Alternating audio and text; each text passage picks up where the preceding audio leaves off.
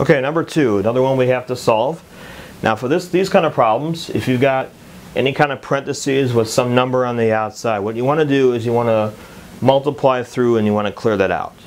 Now, the way this is written is there's a negative in front of here. Now what we can think of there is we can think of this as a -1 times everything inside the parentheses. So you want to think about it in that way you can distribute that as well. So that's the first step we're going to do here, is we're going to distribute the 2 and the -1 and clear out the parentheses. Get rid of those. So we're going to do 2p, and then we're going to do 2 times, so we do 2 times the first one, 2 times the second one. 2 times p you get for that one, and then 2 times 4 is 8.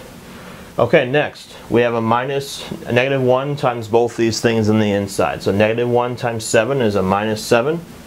Negative times a positive p is -p. Remember, when you multiply a negative and a positive, you get a negative.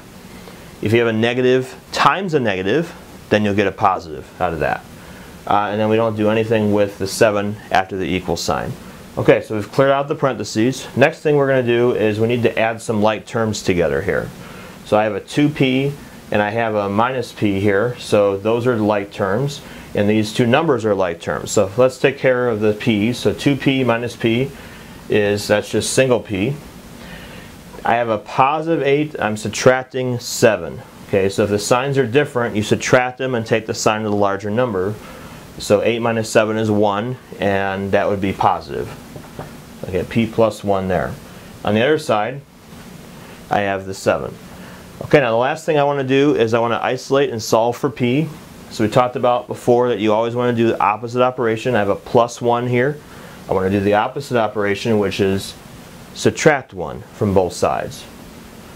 And then by doing that, the 1s are going to cancel out and you get a 0 for that. So I get a p here, that's going to be 0. And then 7 minus 1 is going to give us 6. So that would be our final answer, p equals 6.